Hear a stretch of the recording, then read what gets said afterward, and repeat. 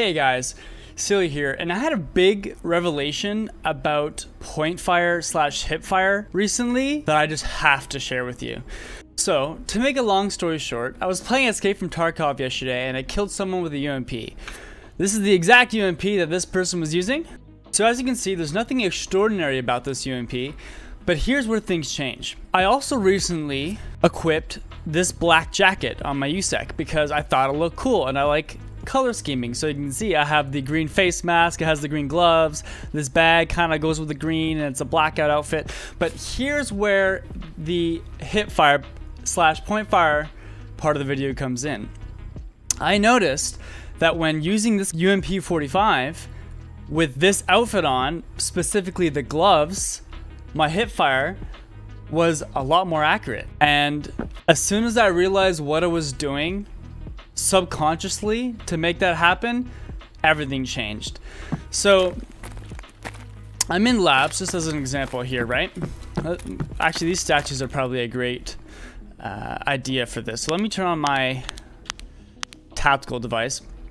Because if you don't know, when you have a tactical device in Tarkov, whether it be a laser or something with an IR flashlight, and in this case I'm using the D-ball to increase my hipfire accuracy, because tactical devices in Tarkov actually increase your hipfire accuracy significantly. And let's just show that off really quick.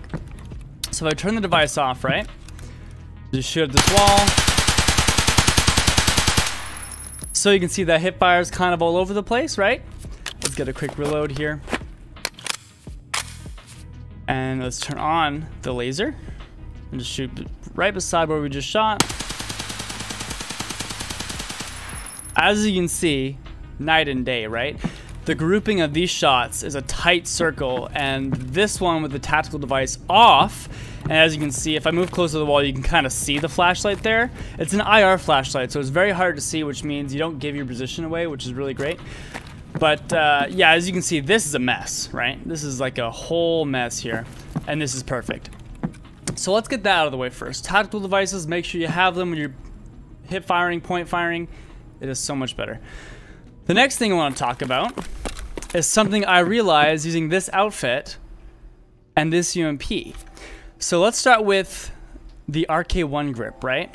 The RK1 grip causes my PMC to hold my hand out to the side because it's tilted to the left, down to the left, the grip. So you can see my hand is kind of beside the gun and not underneath it, where if you use other grips, it would be underneath it, right? And you'd kind of be holding it vertically, but here my palm is mostly horizontal.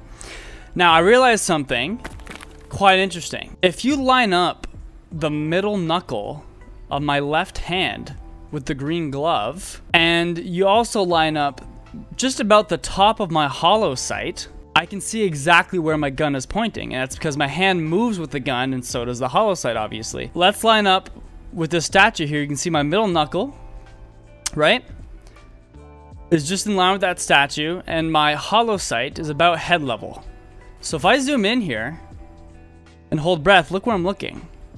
Directly in the center of the statue's head, right? Let's go ahead, maybe even move back a little bit. Of course, with range and there is some wobble, it's gonna be a little harder to do. So if I line up my middle knuckle and my hollow sight with that statue there and then zoom in, look what happens. I'm looking at the head of that statue. Let's try it again with that glove, maybe even farther away. Right? Look at that. Perfectly at the glove.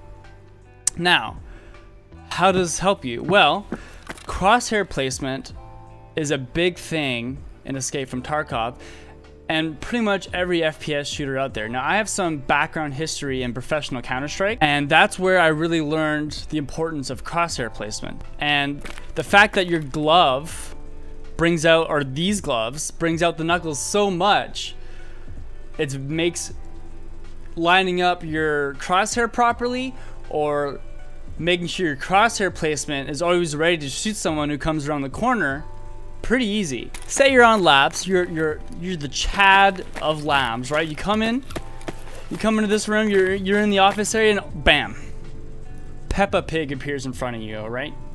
Now, previous to this tip, if you just have your IR flashlight on, you're kind of just eyeballing it, right? You're pointing your barrel in Peppa's general direction, but you can't be exactly sure where you're aiming. But if I line up my knuckle, let's even use that little circle there on the bottom right on that wall. If I line up my knuckle with that circle and line up my scope height, my holographic, right? Look at this. Basically right on target. So when Peppa peeks around the corner, right? Oh, hold on. Gotta reload your mag first, right? So when you're peeking Peppa, right? Look at that. Exactly where we wanted to shoot. Right into that circle. You know, Peppa's dead. I'm sorry, it just is what it is. But in most cases, Peppa's usually a friendly entity and Peppa the Pig will probably not engage you, but just in case, now you know. So anyways, guys, I hope you found this quick tip video useful, and honestly, the game feels kind of different to me now that I know this. I didn't really put 2 and 2 together until I was using these gloves and killed this guy with his UMP. So thank you to the guy that I murdered last night, and I hope you guys win those hipfire engagements.